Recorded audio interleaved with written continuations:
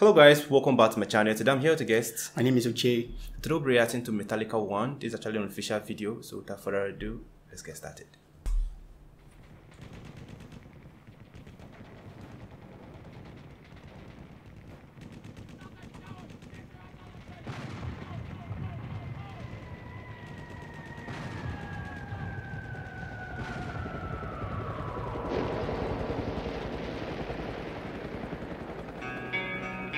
The cerebrum has suffered massive and irreparable damage.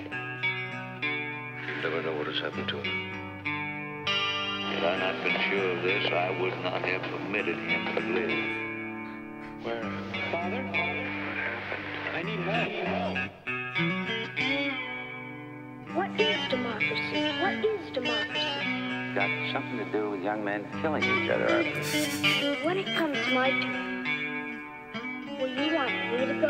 For democracy, any man would give his only begotten son.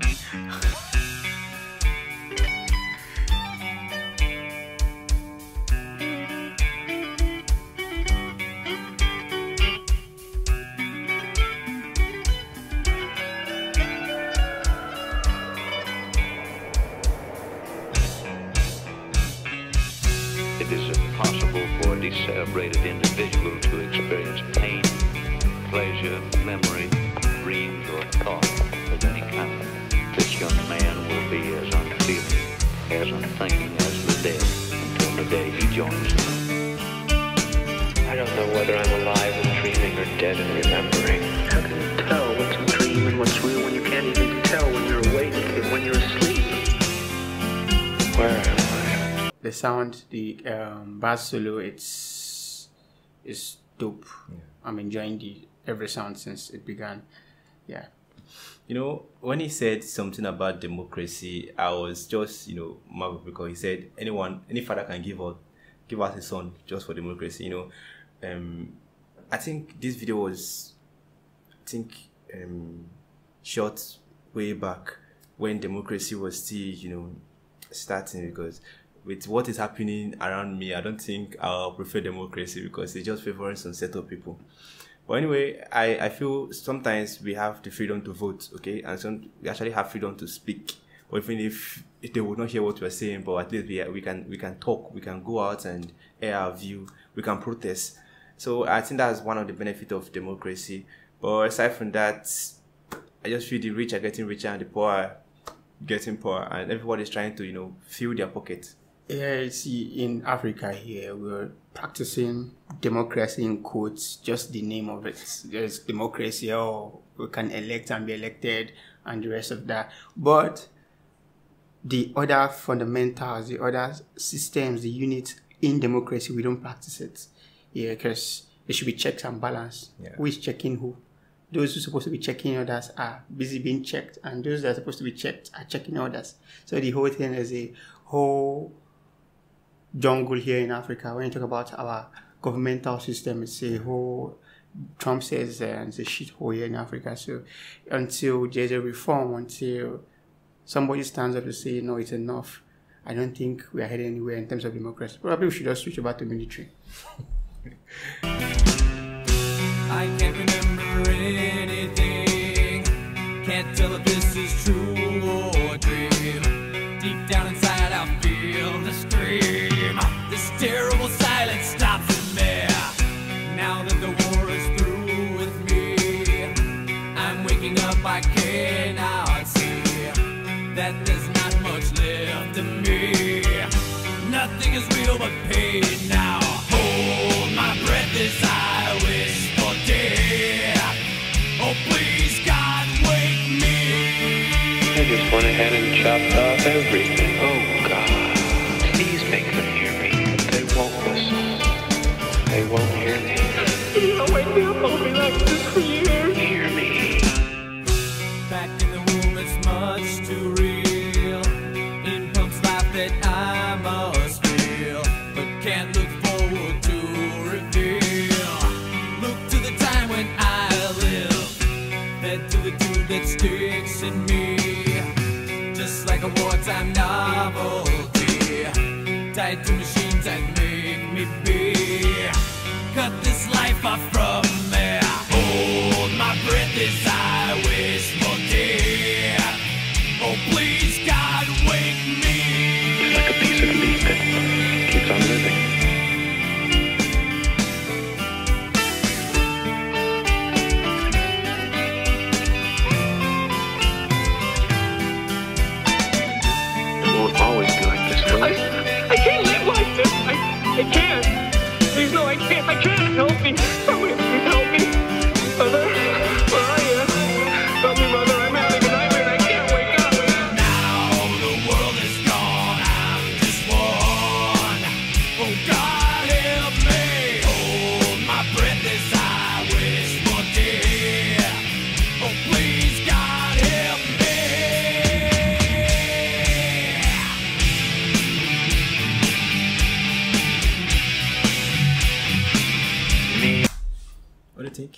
think I'm falling in love with Meta. Yeah, as a whole new genre. Like, I've listened to it one or twice, like different metal bands, bro. Meta's own with what I'm listening, I'm watching here.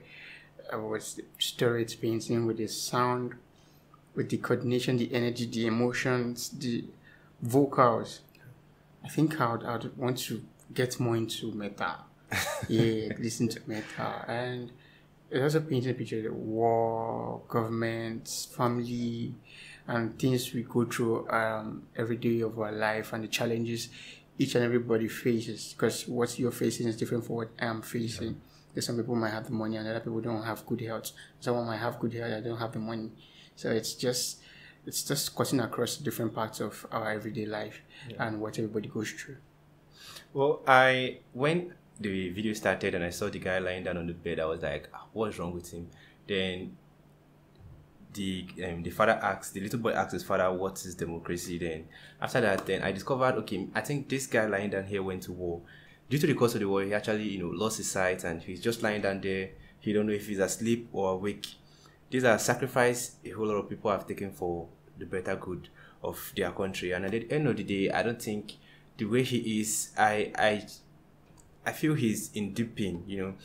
If you're in a state whereby you can't differentiate between you sleeping and being awake, is a state I don't want anyone to pass through. Lying here like some freak in a carnival show. He is the armless, legless wonder of the 20th century.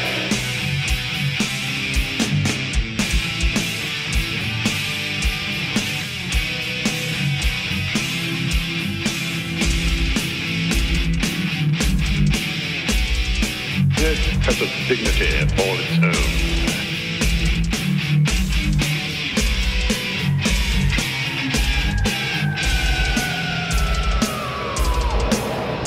Father, I need help. I'm in terrible trouble and I need help. Don't you remember when you were little? How you and Bill Harper would string a wire between the two houses so you could telegraph to each other? You'll remember the Morse code? Darkness imprisoning me. All that I see, absolute horror. I cannot live, I cannot die. Trapped in myself, body my only cell. It's Morse code. For what? SOS. Help.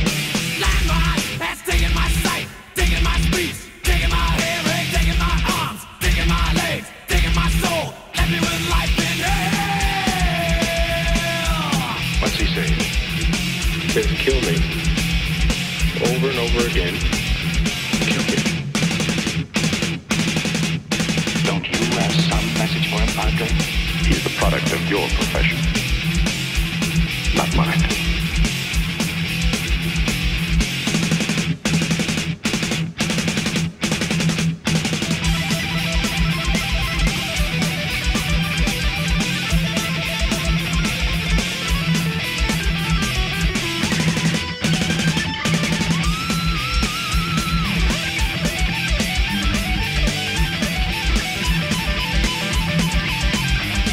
Kill me. I'm asking you to kill me. Thank you.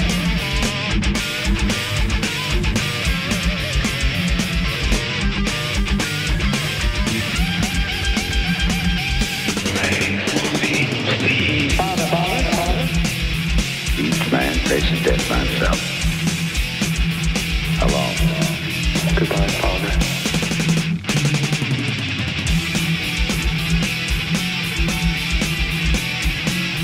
Inside me, I'm screaming. Nobody pays any attention. If I had arms, I could kill myself. If I had legs, I could run away. If I had a voice, I could talk and be some kind of company for myself. Why don't they get it over with and kill me?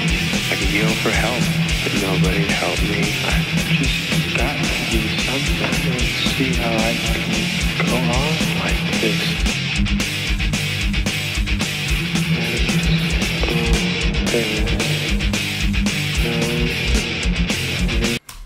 Wow. This is really touching. I feel he's trying to talk, or he's not able to talk, so he's actually giving them sign language or It's a code, a Morse code. They used to communicate back then during the war, the Navy and the rest, they used it. So trying to tell them SOS, help, kill me. Like she could, like, it's when you get to a point in life, like you can't help. You don't see there's a what or why you're living, why you're alive. It's really painful because you see people taking their lives. Suicide is rampant, even the youth. Some time ago, I lost some phone close by suicide. Like you're wondering what these people are going through. But sometimes I try to put myself in their shoes, and these people, they seek out for help. Most of them won't come out to tell us, "Oh, we're going through this," but there are signs we could have read into those, their behavior, the way they do their things changes, and people withdrawing. Feel like as friends or people, we should come out like, "Yo, bro, are you good?" Or we never care, or we're so busy with our lives and we just don't see that we should check up on them. And then the next thing, they're gone. You see, and most of these things, not your fault. You see soldiers having PTSD and the rest of that. And most of this war, people dying in or people sustaining various injuries could have been avoided. But people who call for this war will be behind the table in some offices right there and sending other people to go die, or people's children to go die in the battle while they and their children are somewhere. Let's see. It's just crazy. So I think the best thing is, if you are in a country that there's no war and there's peace, appreciate the fact that you are living in a good place, because people that fought for independence, we are supposed to at least celebrate them, because it's not easy. A whole lot of people lost their life just to make sure we are living in peace. So every day we just need to just thank them for that, for being able to sacrifice their life to make sure we are okay, because I don't think I can survive this, being in a state whereby I want to talk but I can't talk, and I can't see, I can't do anything, I can't feel my body just for my country. I don't think I want to be in that situation. So it's not easy, and I get what he's passing through.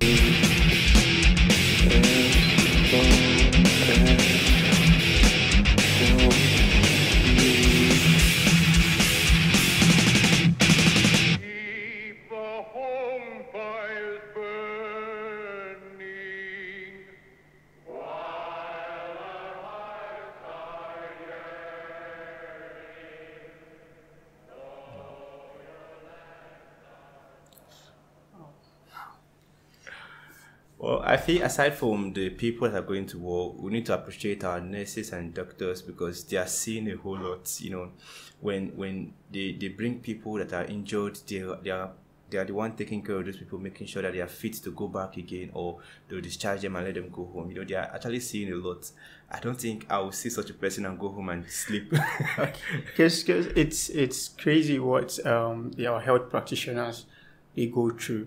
Let's take a look back at just this recent pandemic, the coronavirus. Every of us, we are locked down, we're in the house, but these frontline workers, they are always there, seeing people die almost every day, and they're just putting their life, their family at risk of contacting the virus, and still they are there for us. So they are our heroes. They say not all heroes were kept.